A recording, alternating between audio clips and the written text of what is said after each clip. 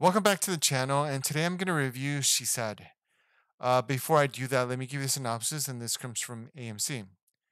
Two-time Academy Award nominee Carey Mulligan and Zoe Kazan stars New York Times reporters Megan Toy, and Jodie Cantor, who together broke one of the most important stories in a generation.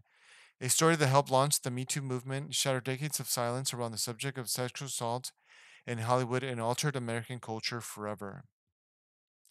So, as it says there, so this is the story of how the Times broke we basically talked about the story of sexual assault in Hollywood, but more specifically with Harvey Weinstein.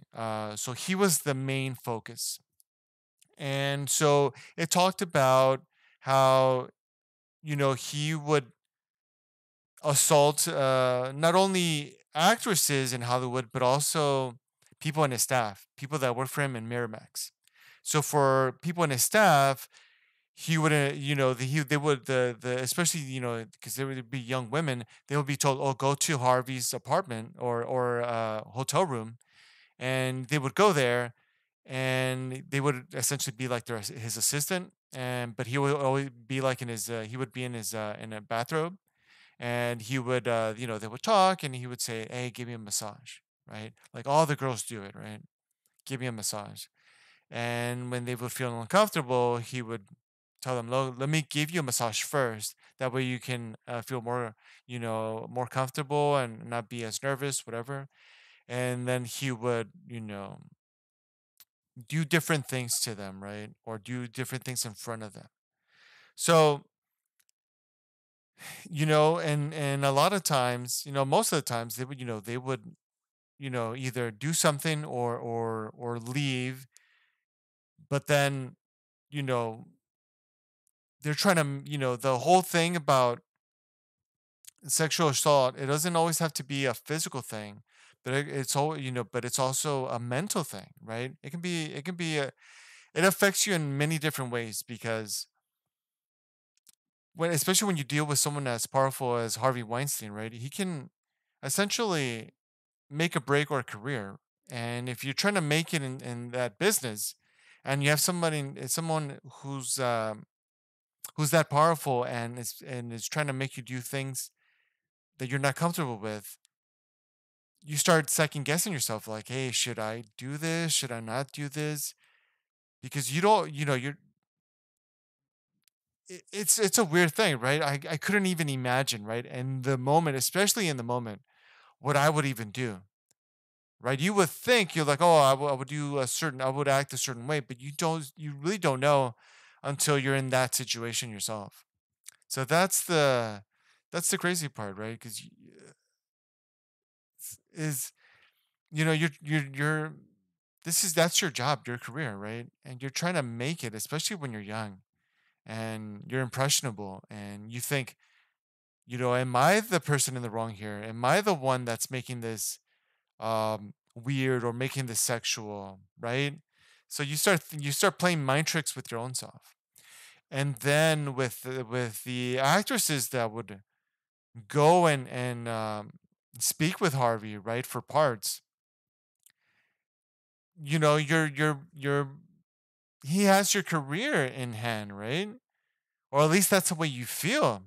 So when he's asking you to do certain things, again, you're debating, right? You have to debate within that millisecond. Is like, okay, what do I do? Do I do something, and then maybe I get the part, because there's no guarantee, right? And then, like, if I don't do anything, what is he gonna do? Is he gonna blackball me? Is he gonna do something to ruin my career?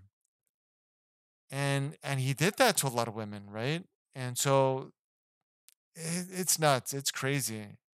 So the Me Too movement came after the story was published, and it inspired a lot of women, not just in Hollywood, but throughout the different work environments and different around the world, really, to speak up and speak out about their experiences, things they've gone through.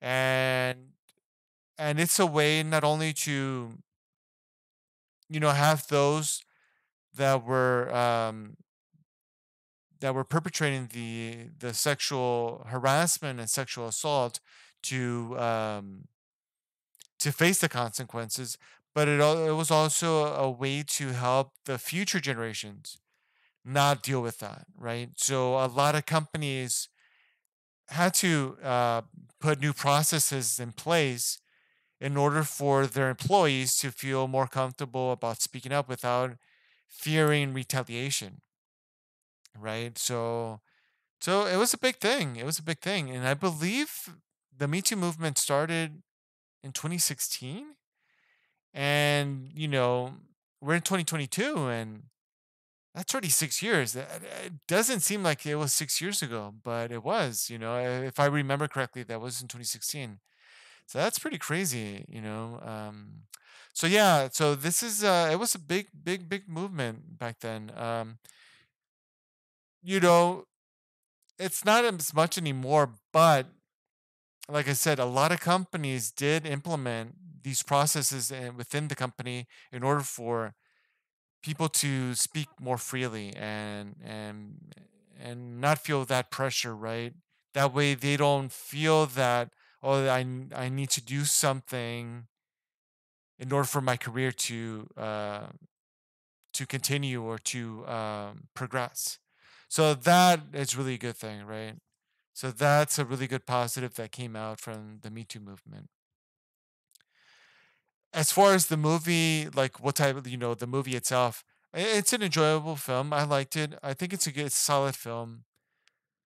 As far as like more going into like the genre or subgenre of investigative reporting, that type of movie, how does it kind of rank or how does it stand to other movies? Mm, I would say, the one that comes to mind maybe was Spotlight. That's the one I remember. I'm trying to remember which ones, at least lately. And I think Spotlight was the last film I saw, I believe, about investigating reporting. So it was about the Boston Globe investigating the Catholic Church.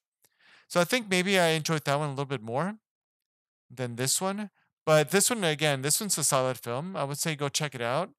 If you're especially if you're interested in those type of films with the journalist and investigative reporting, I think you'll enjoy it. But it's also, it's a good watch about the how the essentially the Me Too movement or the catalyst of the Me Too movement started. So it's also a good watch for that. So, I would say go check it out and go check it out for yourself.